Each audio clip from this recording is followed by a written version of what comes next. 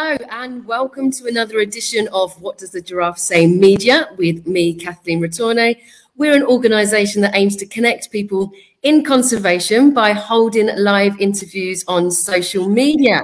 Today we're going to be talking all things hippos as we're heading over to Zimbabwe to talk to Karen, and she's from the Turgwe Hippo Trust Foundation.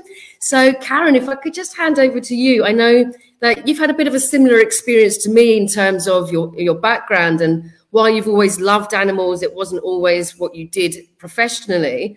Can you tell us a little bit about your journey and how you ended up making animals and wildlife your career?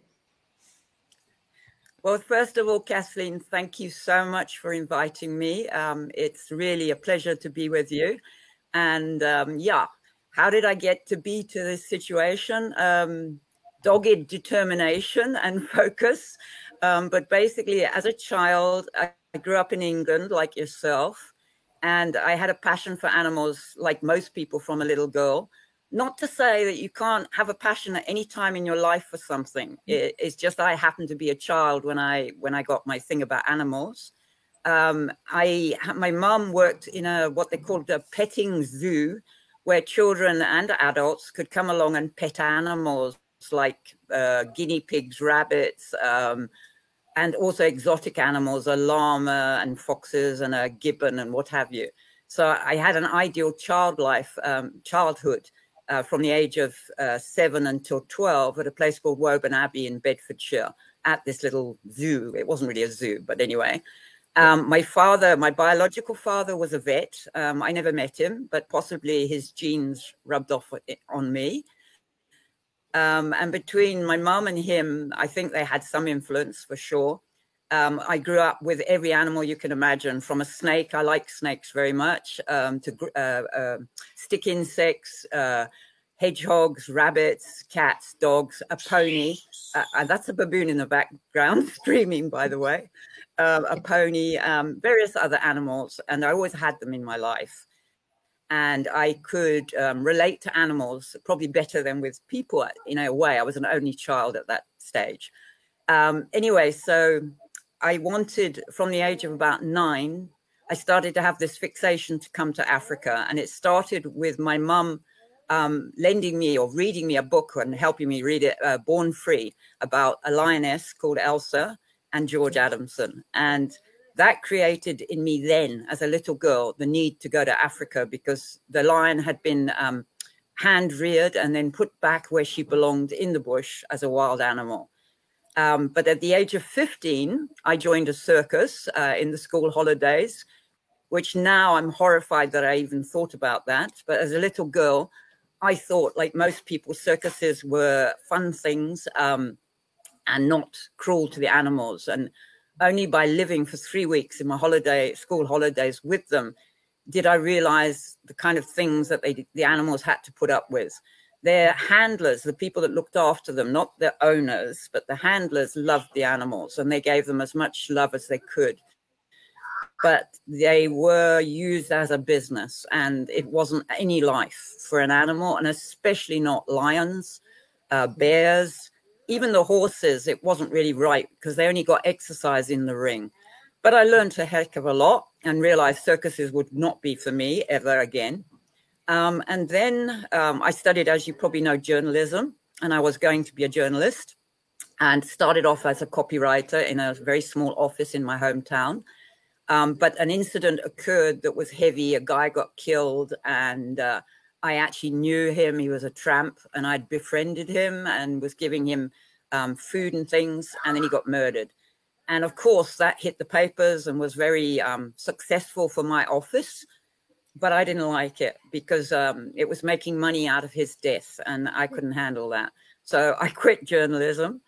Then I went, of all places, totally away from the bush and from the wildlife into a casino as a croupier. I had no idea what a casino was, but my cousin conned me into an interview, long story, and I ended up as a croup. But through being a croupier, I met a guy who had worked in Victoria Falls in a casino there. And so on every break from being on the tables dealing, we talked Africa, and we talked in particular Zimbabwe and Victoria Falls. And he said he would get me a job in Vic Falls. So I kind of thought he was joking, but to cut another story, very condensed, I get a phone call 10 days later. Karen, will you come to Vic Falls? We'll pay your air ticket. So there I was going to Zimbabwe, and my mum nearly had a heart attack. She was back in Bedfordshire, Buckinghamshire. And I said, Mum, I'm going to Africa. And I told her that when I was a little girl, but now I really was going. And then I arrived, and then I had to get over people looking at me as a croupier and not as a person that wanted to work seriously in the bush with wild animals, because croupiers kind of have a reputation of being makeup and high-heeled shoes and all this sort of stuff, which is very much not what I am, but it was a means to an end. I enjoyed the job. It was a good job, but not my cup of tea. Yeah. So I started getting out in the bush as much as I could and getting experience with people that knew the bush, the odd boyfriend as well, who taught me a hell of a lot about the bush, but it wasn't getting me anywhere. And then eventually I started putting ads in the newspaper, girl looking to work in the bush. And all I got was a whole load of guys wanting to get married. So that didn't work. And then a friend of a friend knew a guy, and this guy was, much to my horror now, but then I didn't understand the whole scene. He was a professional hunter who was working in the Lowveld on his own property in the southeast Lowveld, where I am now. And he wanted to stop hunting, and he wanted to do photographic safaris. He also wanted to employ a girl as a professional guide, which nobody had ever done. It was always boys. It wasn't girls. He was very far thinking, great guy. So he employed me. And that started my career as a safari guide. I was the first girl in the country to get the professional guide's license. Luckily, when I did it, it wasn't what it is now. Now it's the law in Zimbabwe that you have to, when you do the guide's license, you have to be able to handle killing an animal, which is an elephant or a buffalo or both, because you've got be able to protect your clients. But when I did it, no girl had ever done it. So that wasn't on board at that stage. So I actually didn't have to kill an animal. I think had I have had to have done that, I wouldn't have been a guide, because I'm a vegetarian and I don't kill animals. But I understand the reasoning behind it. But I can shoot a gun. I'm actually very good with a rifle, but not kill animals. I'm just good at targets. Anyway, I got the job. Now I'm in the bush. And I'm actually in the Lowveld, where we are now, but in a different part from here. And it's great. And I'm learning every day something new. But the biggest thing is, when you're a safari guide, you're working with tourists, and you're not really having the animal side of the equation, because the tourism is the main thing. So your thing is to get up at 4 in the morning, go to bed at midnight if your clients go to bed at midnight, and be up again at 4 in the morning and take them in the bush and give them the best you can give them. And if you're a good guide, you've got to be able to chat, and you've got to be able to show those animals that they want to see. So although you get to see them, you are 900% concentrating on your client and not on the animal, although you're watching your animal, but you're with your client. And it wasn't what I wanted. What I wanted to work with animals and not with people. I wanted to work with animals only. Then George Adamson contacted me. We'd been writing for quite a few years, and he offered me a job in Kenya. But he said, come up and check it out. Now, George is the guy responsible for the film Born Free, him and his wife. And he was in his 80s then. But anyway, I went. I took my mum, because she had come out and moved to the country after I came here. And we went to Kenya, and I met George. I met a lion called Lucifer, who he was rehabilitating at that stage, and he offered me a job. But he was in his 80s. He was very much with it. Fantastic man, gentleman. I loved him to bits. But he maybe, if he was lucky, had another 10 years in the bush. And I would be giving up Zimbabwe. I'd be giving up everything I'd achieved so far. And I'd be giving up my animals, which I had pussycats and a dog, Cocker Spaniel. But I knew I couldn't take them to the bush in Kenya. But I was 90% sure. Can you hear the baboons? Yes. It's dark and they're still arguing. I was 90% sure that I would take the job. But for my mum, after leaving George, and I told George I would be coming, we went to Malindi, the coast in Kenya, and I meet my husband-to-be, Jean-Roger Paolillo, a very good-looking Frenchman, French-Italian actually, but born in France. And it was literally, as they say, love at first sight, literally. And we hit it off, bam. So much so that I found myself, I think it was 3 months later, visiting him where he lived in Holland, where he was working for an oil company, Shell. And my whole life then went on to a completely different tangent. I'm in love, I'm with a guy, we end up getting married, it's all magic. But I then realized I can't live anymore in Europe. I'd been in Africa, I'd been in the bush. I was, to put it bluntly, going mad. I loved my husband. I loved the adventure of Holland. I'd never been there before, but I was so claustrophobic. I actually had panic attacks, believe it or not, on buses. Yeah. I couldn't handle being back in civilization, which sounds stupid, but when you're used to living like we live here, or which we weren't then, but I'd lived in the bush, it's such a different world. Yeah. So long story cut short, Jean talks his boss into sending us back to Africa because the doctor had told him that his wife was perfectly healthy, mentally and physically, she just was homesick. So he told the boss that, and he had a great boss, and we ended up going to West Africa, Gabon. And it was fantastic. Everything was perfect. I was back in the bush. I met bush people and got out there, and I actually was meeting gorillas and pygmy elephants, and all was magic. And then unfortunately politics moved in, which can happen in Africa. And there were riots and people started getting killed. And to put it bluntly, Shell panicked because they're responsible for their workers. So we were in the jungle, but in the cities, they basically evacuated all their women, their wives and children. And then the men went. We were in a place called Gamba in the jungle, and there was only a small community of us, and we were allowed to stay there for a while. And then they decided, no, it wasn't safe.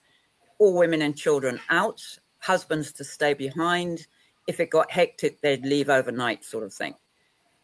They made a law, though, no animals, no pets.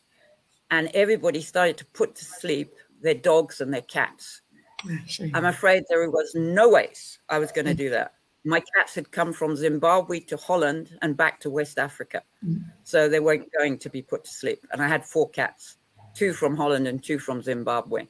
So I rocked every boat on the planet, because you don't, to a corporation as a wife, say, hey, man, I'm not leaving. But it's basically what happened. My husband stuck by me because he's a great guy. And we didn't leave. And all the people left. The main staff, then the contractors were the last ones left. They lived in another part of the area, and I was the only one left in the compound where we lived, and I was causing a lot of havoc for the people, the employers, because I was still there. And I said, I'll go if I can go with my cats, otherwise I'm not going. So that's what happened. We actually were allowed, they said, okay, you can take 2 of the 4. No suitcase, because you're allowed 1 suitcase. So we put the raffle in a hat and drew out 2 of my cats. They weren't even my favorite one, Smudgy. I freaked out. We went to the airport. The contractors were there. No, the last Shell people were there going out. And I was howling. I was crying my heart out because 2 cats were staying behind. And John was promising me that if he got evacuated, cats would go with him, but he knew he couldn't because they wouldn't let him. Yeah. And a friend of ours who was a doctor there, a French doctor, he looked at me and he said, Karen, I won't quote what he said in English French, but he said, go home. So we did. So we took the cats and we went back home. And that rocked even more boats. So eventually they came back to us and they said, right, the only way to get rid of your wife is you take her out. You're in trouble. You take your cats and you leave. And they actually allowed us, I think, 1 suitcase. And we left with the contractors, and we were sent via the Congo and then Switzerland, and eventually got to Holland, and were put in a very posh hotel and with the cats. And then my husband was supposed to be in really big trouble, but he wasn't, because he was a high flyer, but I was, and they didn't want me back there. But they politely said it was because no wives of staff could come back. but it wasn't actually true, because wives that were secretaries and that could go back, and they didn't want me. And I understood it, because I even wrote a magazine in Gamba telling people, do not buy parrots, because they're catching them from wild parrots. Don't buy snake skin. They've killed the snake to give you the skin. And then there was a lady next door who was buying ivory. The ivory was covered in blood, because the poacher was at her doorstep. And I went bananas and shouted at her in French, because I learned I could swear in French, and basically said, this is a poacher, this is blood. And eventually the poacher got so scared of me, he gapped her, and she didn't buy her ivory. But it was heavy. You know, people didn't understand. And when I wrote that article, I actually had a hell of a lot of Shell people coming to me, the ladies, and saying, we never realized. And they were very sorry that they'd bought these things, because they just didn't realize that these animals were wild. They were used to pet shops in Europe, not Africa, and wild animals being caught to trade. So that was probably another reason Shell didn't want me back there. I totally understand it. So then John got me sent back here to Zimbabwe to my mum. And then he joined me, because we were due to have a holiday. And then he quit, and he went back and he quit. And he said, no wife, no Jean Roger. I've got a fantastic husband.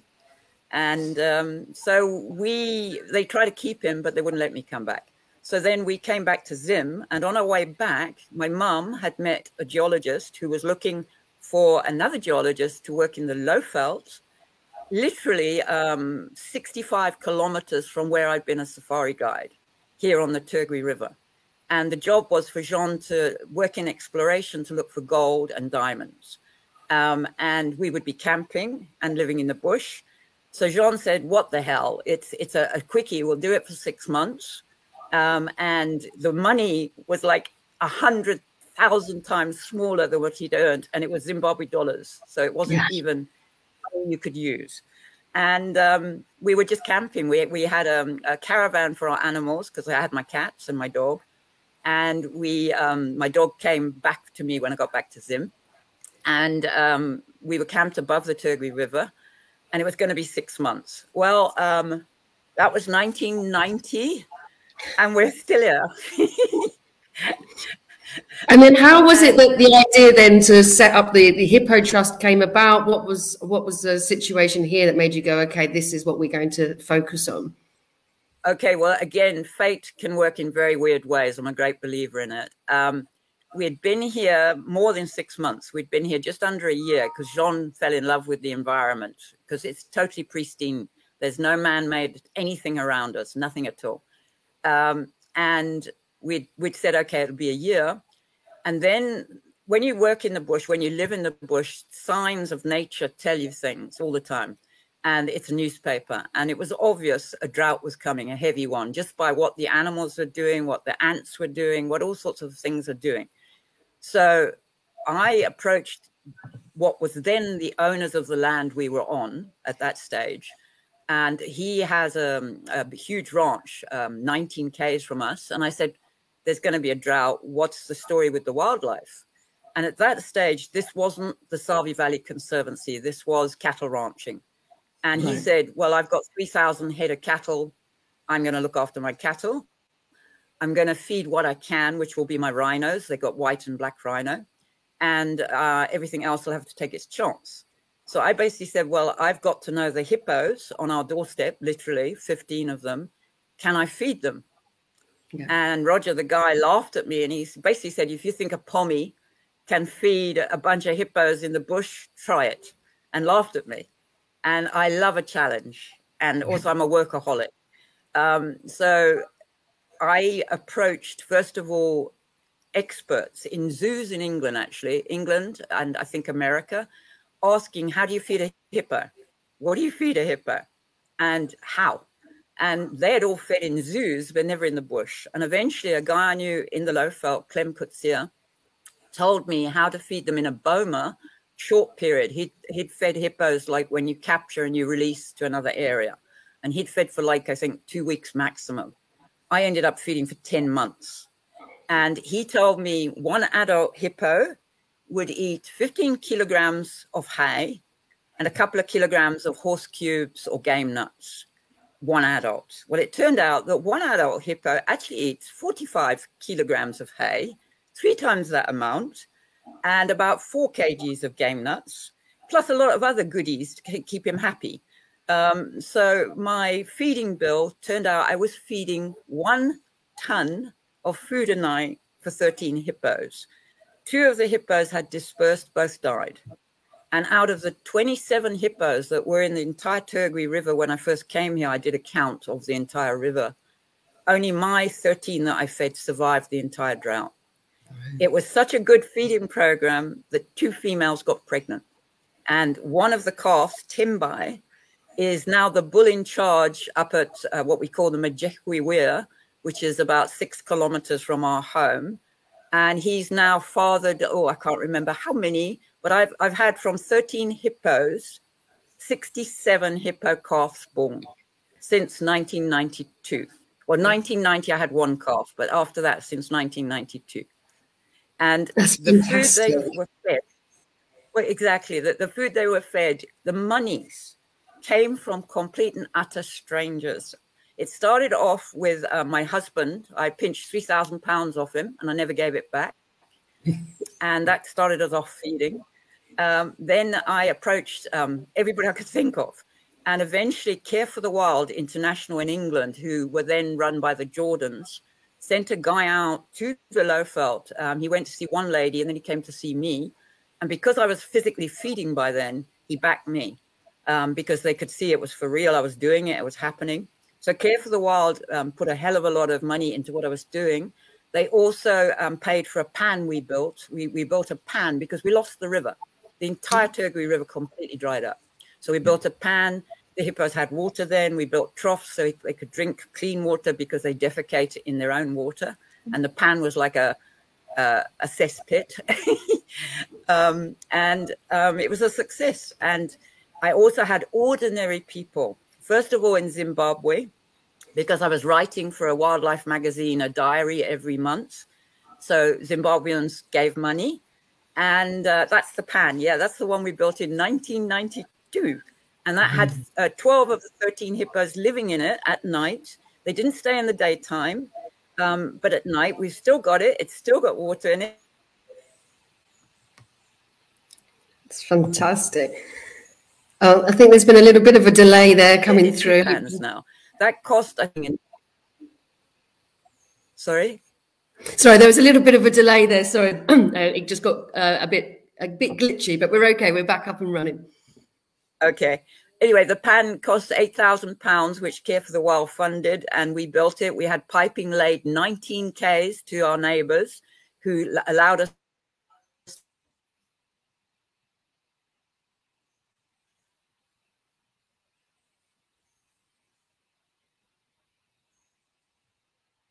It seems like we've gone a little bit glitchy again. She is, as she mentioned earlier, in the middle of the bush. So sometimes these things are bound to happen. Hopefully it will revert back to normal in a minute and we can have their beds, but they had clean water to drink.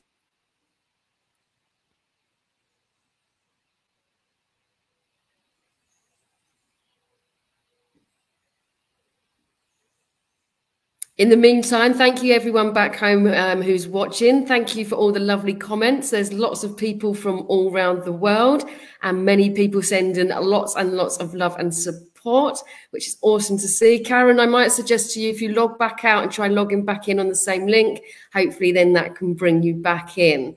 I know a lot of people online watching at the moment are asking about Steve. I'll let Karen talk to you about that because I know this is a hippo that is very close to a lot of people's heart.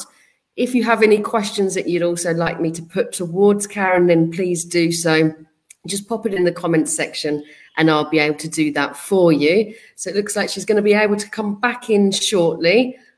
She's living off a generator. They don't have any electricity where they are. So it does mean that these things are bound to happen, but appreciate you guys for sticking with us and staying as we are watching. While we're talking, when she comes back, we're also going to be covering things such as why hippos are known as the most dangerous mammal and if they deserve this reputation.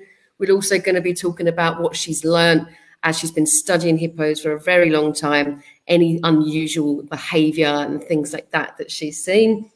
and also why they're important to the ecosystem, alongside the biggest challenges, support, and what she hopes to do in the future. So we've got plenty to cover. So hopefully she's going to be able to come back in. Worst case scenario, if that's not the case, we'll reschedule it for another day and we'll be able to continue the conversation. But hopefully that we'll be able to do that. Again, thank you for watching. If you are enjoying, please do give it a like, comment, and share. The more people who see it, the more awareness we can raise for this wonderful organization and these incredible animals. And it all helps to kind of raise awareness. And some people might not even be aware of hippos. And this is something that we can do to raise awareness. So I really appreciate any of your support that you can do. We've got some lovely comments coming through from people all over the world. We've got people coming from Uganda, Nigeria, Holland. Where else have we got? Zimbabwe, South Africa, Hungary. It's brilliant, absolutely fantastic to see the reach that we're getting. So yeah, I know, as I say, someone else here is saying about Steve's. Hi, Linda. Thank you for commenting. As I say, yeah, we will try and touch on that for you. And we've also got a question coming through from Leslie. So yes, she is open to visitors. Hold on one second. I can see Karen coming back in. There we go, Karen. Don't know what happened there. That's okay. On Wi-Fi on a satellite dish. Yeah, people understand. That's totally fine. Thank you for being able to bounce back in. So we were talking about your project and the stuff that you're doing at your center. And actually, while you were off camera, someone was asking if you were able to take volunteers and visitors. They wanted to come over in September. September. Unfortunately, September's booked this year. We've got 4 people from England coming. And we do take volunteers, yes. They have to make a donation for being here because that's how we run the trust. But it actually, the volunteer period is from May through till September. After that, we're too hot. Anybody from England would drop dead. It's like 45 degrees. It's not fun. Yeah, that's fair enough. Okay, excellent. Thank you. Thank you, Karen. And I hope that answers your question, Leslie. And I hope you still will manage to have a fantastic time in Zimbabwe. Hippos are known as one of the most dangerous mammals. There's a lot of people, there's a lot of misconceptions about them. Why do they have this reputation? Is it deserved? And what do you do to try and educate about that? Okay, I do believe it's not deserved. After nearly 30 years of living with hippos, working with hippos, I've learned more about hippos than my husband. And they basically are very misrepresented, like so many animals in our world. And just for example, hyena, hippo, even warthogs, that, you know, baboons get a very bad rap. And all animals, like even domestic animals, if you anger the animal or you do something cruel to it, or you in any way inflict some kind of punishment on the animal that is not correct, you're going to get a reaction. With a hippo, people see them as aggressive because of those teeth. As you see here in front of you, there is a picture of my hippos, or some of the hippos. I call them my hippos. They're not mine. Feeding in a drought. I feed in droughts when it is necessary, only when it's necessary. In 30 years, I've fed 4.5 times, 1/2 season and 4 full times. And I will always feed if they're going to die because I'm protecting these animals. But a hippo's mouth has got 36 teeth, of which the lower canines can grow up to 2 feet. They weigh in a bull at about 2 tons up to 3 tons, a really big bull, 1.5 tons a female. So when people see a hippo opening his mouth and producing all those teeth, it's a bit like looking into the face of a horror movie in some cases, and people go, oh my goodness, it's dangerous, like Bobby there. Now, Bob, as you see, he's our mascot. When I met him, yes, he was dangerous. Yes, he wanted to kill you. And the reason behind that was when we came here, his family and Happy's family had been trophy hunted. The females shot, the males shot. Bob did not like people. And it took me 3 years for that hippo to tolerate me. When I first came, I was used to working as a guide with hippos in national parks where they're pretty passive and they don't charge out of the water at you. Bobby would come out of the water, Blackface would come out of the water, and they wanted to kill me. And I'm not joking. After 3 years of spending every day with them and talking to them, they got used to my voice. And I learned that because they're vocal animals themselves, they relate to your voice. And that animal there, Bobby, got to the stage where I could call him. He could be half a K away upstream in the river, and he would come moving down to me. They can't swim. They go along the bottom of the river and they bounce. And he'd come like a tidal wave. You'd just see like a tidal wave. And he would bounce up in front of me at some stage 10 feet from me, opening his mouth in a gape. As you can see, his teeth were very worn out because he was an old chap even then, and showing off. But because I'd spent 3 years studying them, and now it's 30 years, I know everything about their movements in their face, their ears, their eyes, their mouths.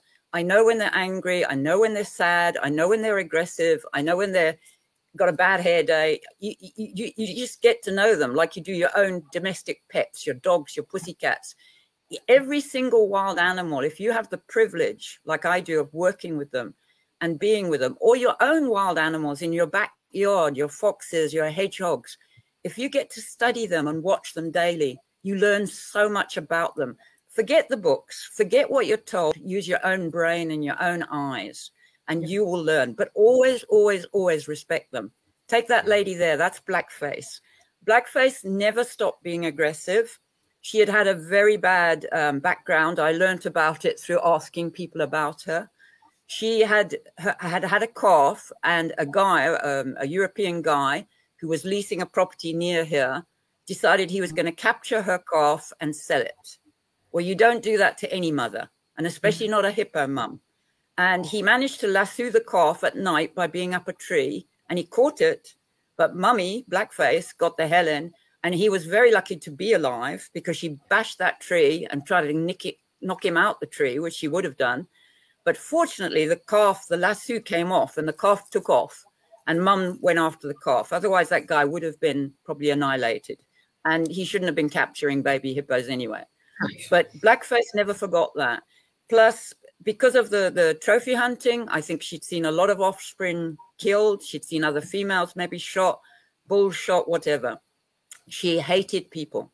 And she would charge. I could be up on top of the riverbank. I could be 300 feet from where she was, down in the riverbank, sort of like 80 feet below me, but far away, 300 feet away. She would smell me and she'd charge out of the water. That's how cross she was with humans. Yeah. But over the years, she mellowed.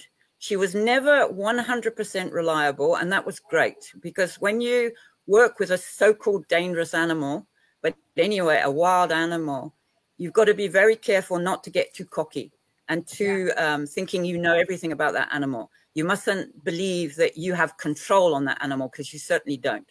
You mustn't believe that he loves you and he's not going to hurt you, or she's not going to hurt you, because they're wild animals and you don't touch them. So with Blackface, she was so good for me, because she kept me knowing that these animals were hippos and that she could be naughty if you pushed her. But again, it was all circumstances. They're not naturally like that. Every hippo doesn't see a human and try and kill it. Yes, they kill people, but so do elephants, so do buffalo, so do lion, and so do some dogs. So do mosquitoes. Animals kill people, and so do mosquitoes. Yeah, I've had malaria 20 times. Tell me about it. An animal will kill someone or hurt someone if they've been hurt, if they've been sorted badly, treated badly. There are rogue animals. There are animals that their hormones are jumping. There are animals that something has happened in their life and it's a bad day for them that day. That is why in the wild, you never, never, never take them for granted. But you don't have to walk around with a gun pointed at them. I don't carry a weapon. I don't need it. I had to as a safari guide, but I don't now, and I haven't done for years. And neither do the African people in our area. You don't need a weapon to be in the bush. You need your brain, your eyes, your nose, your ears, and your senses. And the Turgwe Hippo Trust, which is what I run, and I've run since 1994, was made so that we could protect these hippo for the rest of their lives, the rest of my life, and thereon after. In that it wasn't just me feeding hippos in 1992 to save their lives. I couldn't walk away from them. We ended up buying our property, building a house, and we now live here, and we've been here ever since. And my husband, who was a geologist, he still does a little bit every now and again, is now a trustee on my trust. And I tell him what to do. Not really, but he does the books, and he's very, he does all the man things. I'm a woman. I don't do machines and cars and generators. John does that. So it's fantastic. And I have a board of trustees. We are also in Canada. We have friends of the Turgwe Hippo Trust in Canada. We have friends of the Turgwe Hippo Trust now in America. We have just got our 501c number, which means all Americans' money is tax exempt. The Turgwe Hippo Trust has grown phenomenally, but it would never, never, never have grown without people, and without all the people that have helped me in the last 30 years. And I've got people everywhere but in this country, really. All my people helping me are in England, America, Canada, Australia, and they're volunteers, many of them. And many of them have been here and met the animals and seen what we do and realized that we live in the wild. We live with a lion. We live with ellies. We live in the bush. We don't have electricity. We have a satellite dish. But I am so passionate about what we do here. And I will be till I drop dead. And I'll probably be afterwards anyway. We have a question coming through from Linda Walsh. Hi, Linda. She's saying it's amazing how you name all the hippos and know them. How do you know who is in the bloat? Very, very good question. At first, it was very difficult, and it's still difficult with the babies. When I've got a lot of babies, this year I've got 5 up with Timbai, and when they're similar ages, it's hard. You can't sex a baby hippo. You can't sex a hippo in water. You need to see it on land, unless it's a bull. That's obvious. He's a big guy, big head, whatever. But babies, the calves, you need to see them on land, and their sheath, you can't see. Their testicles are tucked up. So basically, it's a matter of looking for the sheath. And in a little one, I've made a few mistakes. My hippos get adopted. I have a Adopt a Hippo project to raise funds for the Turgwe Hippo Trust. So on the website, they can be adopted. And often the odd person is adopted, say, for example, Henry, who's turned out to be Henrietta, like 6 months to a year later, when I've actually really been able to identify with binoculars and actually see for sure what we've got. But they laugh about it and they accept it. To see them, the best way to ID it obviously is in water, because they spend half the year only in water and half the year on land in the winter, our winter. So I learned to look for visible scars on their faces that are permanent scars, a nick in the ear, like a cut from the bushes or from a lion or whatever, and anything that stands out. Obviously, like with lots of animals, when I had once in my life a lot of cattle, not for meat, as pets, believe it or not, I knew every cow's face, because when you work with an animal constantly, day in, day out, spending 6-7 hours with it, you know its face. So all the adults I know easily, but it took time, and it took things like scars and nicks in the ear. And once you've got that, then you've got a grounding. And because I have a husband who is a scientist, I've got graphs and details and footprints and you name it for the last 30 years. And we've had a few while you were connecting back into the studio. We had a few comments touching on one of your hippos, who I know is very dear to your heart, on Steve. And there's people are asking if there's been any updates. And are you able to tell us a little bit more about this? I am. Yeah, it's highly emotional for me. Yes, in that Steve, there he is something that I never dreamed would happen. After 30 years of being with them, yes, I have had always a bond with them. And Bobby, as I say, he became a hippo that came within 10 feet of me in the water, and I was on land. And he would come for television crews who filmed him. He was amazing. And I've had other hippos similar to Bobby. Bob was very special. But I have never, in all these years, had a hippo that comes to the house, or was coming to the house. And Stevie, like all young males, when they reach a certain age, which don't listen to the books, because the books are wrong. I've proved over the years that so many things that are written about hippos are not correct.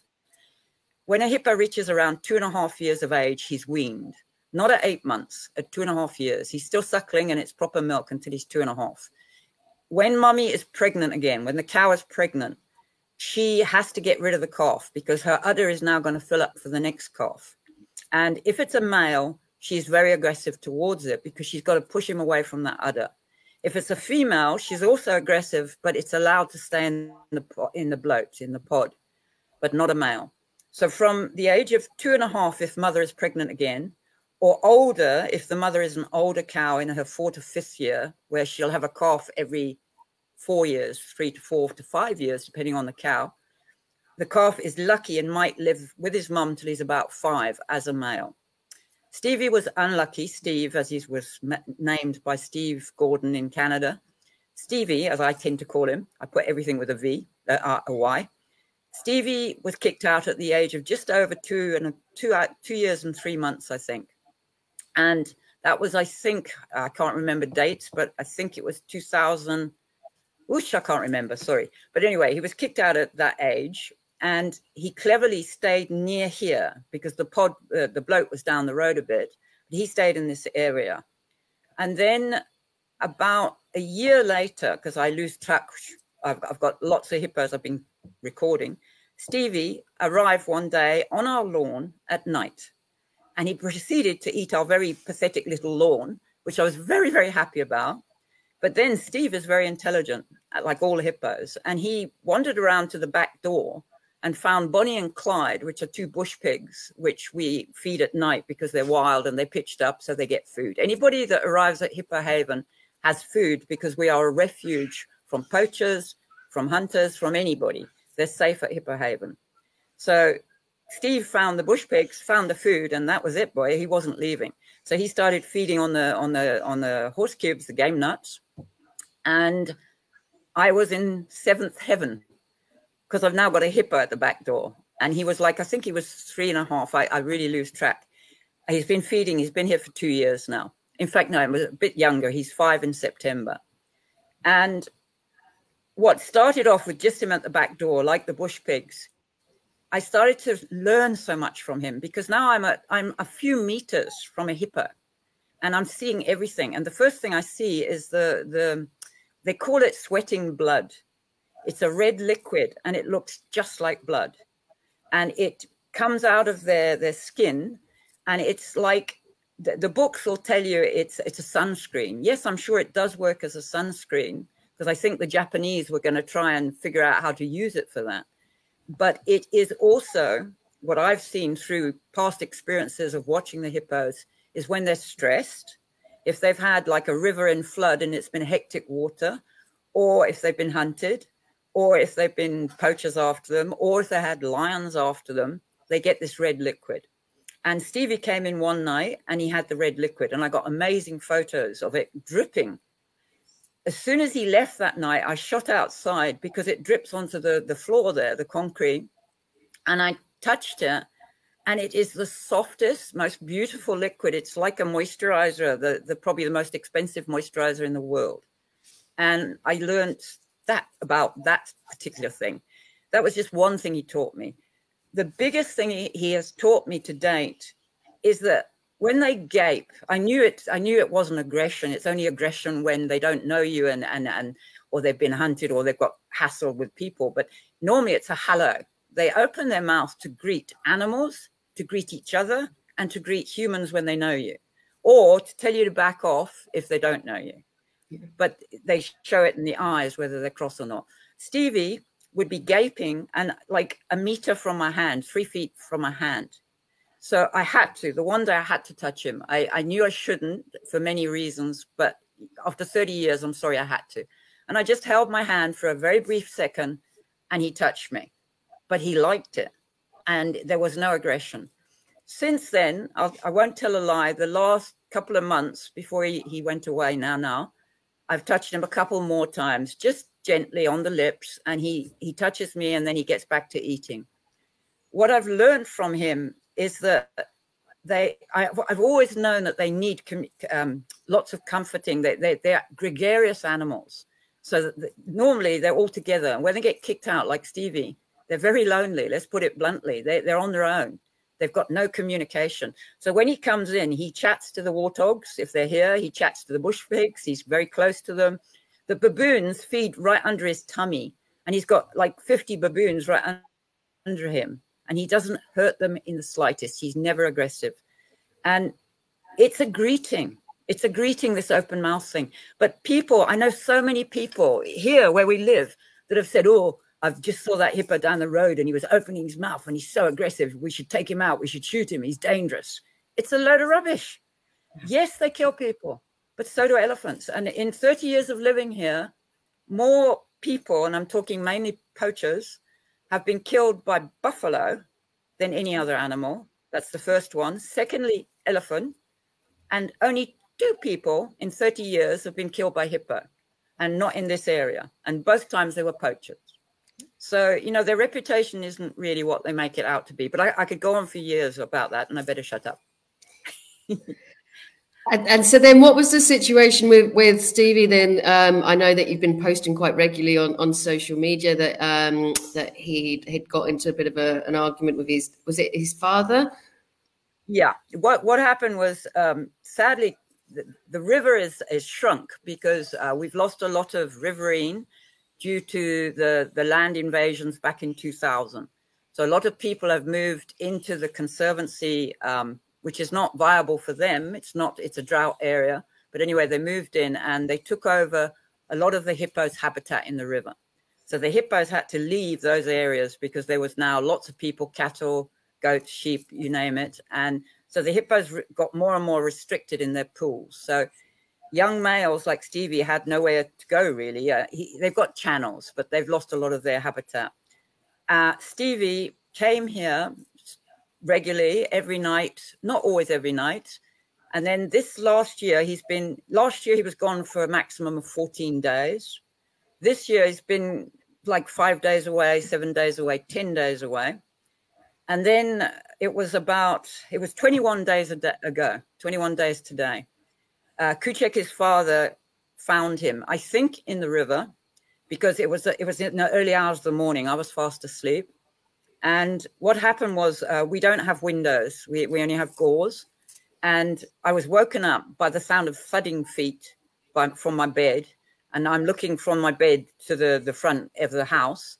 And I see, because it was kind of a bit of a moon, I see 2 hippos. And I know it's Steve and I know it's Kuchek. I'm not sort of daft. Going past at full gallop. So I leap out of bed, I grab the torch, we don't have electricity. I run through to the front of the room screaming at Kuchek to stop because I know what he's doing. He's trying to attack Steve. I hear a crashing noise because we've got a little fence to keep the warthogs from eating Steve's lawn. Otherwise they dig it up and break it. And we open the gate and the fence at night for him. And the fence goes down. I hear it go down. And then I rush to the back of the door and Steve rushes past me with Kuchek right behind him. And they head for the river. So I then head to the front of the house and I can hear them going into the river and I hear them running in the river. But it's 4 o'clock in the morning. It's pitch dark. I can't go after them. And I would have been stupid to anyway. At dawn, we sent our ranger, we have 5 rangers, which do anti-poaching and patrolling. We sent Nasha, who's a very good tracker, and he found Stevie's tracks and he came back and he says, yes, he'd run 1.5 Ks to another part in the river. And he says he is bleeding, there's blood, but it's spots in his track. In the meantime, I had searched the garden and everywhere, and there was blood. And there was blood on the fence. There was blood in one place, not a lot of blood, but blood. And there was a piece of flesh about that big, probably from his thigh or his lip, or it could even be from Kuchek's, I don't know. And then we tracked him. We went where Nasha told us, and you could see that Kuchek had lost him. Stevie was now on his own. There was only one set of tracks, which was Stevie. So Stevie had got away from Kuchek. And there was blood all the way along, but very small. 1 drop, 1 drop, 1 drop. So like I've had hippos killed here. I've had 8 males killed in 30 years, all youngsters. one older one, a 9-year-old. I've had 2 shot by hunters, but I've had 8 killed by natural events. And Stevie wasn't bleeding that would kill him. When it's hit a vein, like a bad one, the blood is copious, and you will know they're not going to make it. Plus, he would never have run 1.5 Ks. I believe they have about 56 liters of blood in them, but he still wouldn't have made it that far. I've seen other hippos killed by hippos, and they don't get very far. So I knew it wasn't life-threatening, but I didn't know how badly he was hurt. And 21 days later, he hasn't come home. But he's been gone 14 days without getting beaten up by Cooch. Coochek came back for up till about 4 days ago. He's been coming in this area. He's looking for Steve. And it's not Coochek's fault. He is a bull hippo. He is the father. It doesn't matter. He is being a hippo. And my policy with wild animals is you can't really interfere with them, what they're doing. You can if it's in your own home, then I'll interfere. But in the bush, it's their life. They're wild. I interfere if it's human related. If it's poachers or hunters, then I interfere, because I don't believe man should kill animals. That's my policy. But basically, Stevie hasn't come home. I still have hope. I'm hurting because I love the animal. You shouldn't love animals. You shouldn't be anthropomorphic if you're studying them. If you're running a trust, well, to hell with that. I love him. I have learned so much from that animal, more than I've learned in 30 years. And he's very special to me. He has against him poachers, hunters, lions, hippos, droughts. He's got so many things to cope with. I just hope he's being very intelligent, which he is. They all are. And hanging out somewhere. A lot of good people have said that to me. He's hanging out, licking his wounds. All I need is to see him, to see what damage has been done to him. And I have seen hippos with their heads split open in the middle from another hippo, where when they go underwater, it bubbles out from it being right close to the bone. I've seen hippos with scars in their stomachs where you think they should be dead. They heal. All wild animals, barring the little tiny delicate ones, but many of the big guys, and even baboons. I've seen baboons with their jaws hanging off, with their arms hanging off from fighting each other. Within a month, they've licked it and they're totally and absolutely healed, like they've been to the best hospital in the world and been stitched up. And hippos are the same. So if Coochek has hurt him, I believe he will heal. But I need to see him. And whether he's going to come back is the big question mark, because he was beaten. He was chased from the river. He wasn't chased here, but he came here for sanctuary, which really hurts me. And blooming Coochek followed him. And I'm amazed that Coochek even came on our front lawn, because he never has in all these years. But he wants to hurt his son. And I understand it. It's natural.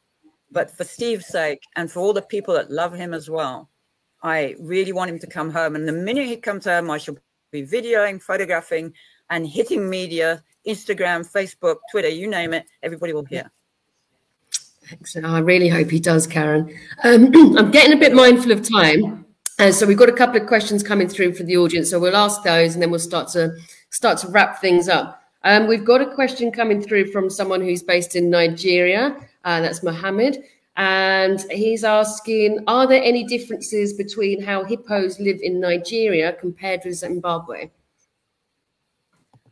Good question. Having never been to Nigeria, I can't tell you for sure. What I do know is I don't think, sadly, you've got many in Nigeria. I wouldn't think more than about 100 hippo at a guesstimate. There's only 125,000 hippos, and that was in the 90s. So there was a record done. That was a quarter of the elephant population, and they're not on the endangered Appendix 1, which they should be. There's less hippos than elephants. But in Nigeria, I believe you don't have very many. I know you're a big country, a massive country, but I think you've also got a huge population. So I would assume that hippos are very limited in their habitats, which is the biggest problem for all wildlife, but especially hippo. Hippo need water to live in. And unfortunately, even here in Zim, there are not many places where hippos can live naturally, where they're not going to be with people and eventually either be harassed by people or be too on top of people and then harass people because they're trapped. Thank you, Karen. We've got another question coming through from Alison Jeremy. Hi, Alison. She wasn't able to join today, so she's sent a message and promises to be watching when it's not live. For those who are not able to watch it when it's live, do please put some questions and comments in, and we'll try and get back to you and be able to respond to those, even though we won't be live at the time. And she's asking, how is climate change affecting where you live? We're seeing change, definitely, 100%. Funny enough, we're getting actually better rain than we normally get. When we moved here, we got 16 inches a year. That's because we're a drought-prone area. Now we get about 20 inches. It's still not arable land. It'll never be arable, but it's better for the grazing, for the wildlife and the browse. But we are seeing a huge change in the river in many aspects. And it is definitely having an impact. And every human being out there must do something. There's lots of literature, lots of ways of helping with climate change. We all need to make an issue of it. And we've got another question coming through from Faye. Hi, Faye. And she's asking, how many baby hippos have been born since you first started your hippo journey?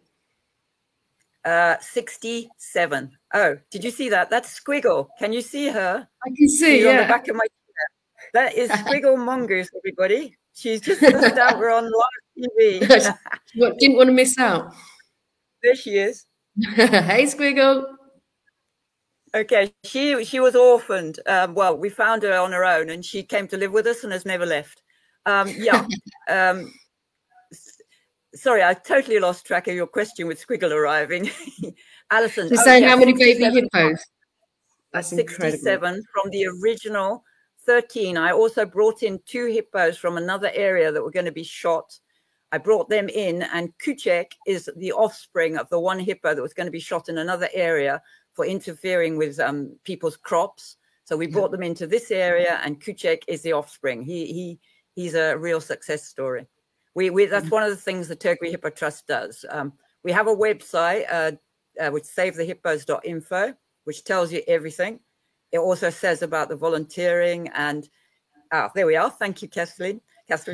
It's basically everything we do here is from funding from you people. Without the people out there, this wouldn't exist. I'm on the ground. I do the work. I'm not paid. I don't get a salary. I do this because it's my passion. But without you people, this would not exist. So please, everybody, pat yourself on the back if you've adopted or donated or in any way helped us. And you helped me virtually by talking to me. I live alone here with my husband. So thank you from my heart. Excellent. I think that's a perfect place then for us to wrap up, Karen. It's such a lovely, lovely chat. It's obvious how passionate you are about these animals. You're doing an incredible job. And thank you, everyone, for all your wonderful comments and kind words. It's really appreciated. So before we say goodbye, Karen, is there anything that you'd like to finish with? Only that everybody, we're in it together. Our world is made up of us, human beings. We are not in control. Nature is. But we can make a difference. And it's not too late. It's never too late. If we all go for it in any way you can, be it a cake sell, be it a run, be it climbing a mountain. We can all make a difference. And the donations you make to any charity, be it human or animal, really matters. Without it, the people on the ground can't do what they do. Yeah. And thank you, Catherine, so much for having me on your show. And I hope we meet. I hope you come here and meet the hippos. I absolutely plan to do exactly that. Thank you so much. And it's been an absolute pleasure having you on. Again, thank you everyone back home for watching. But from now, enjoy the rest of your day.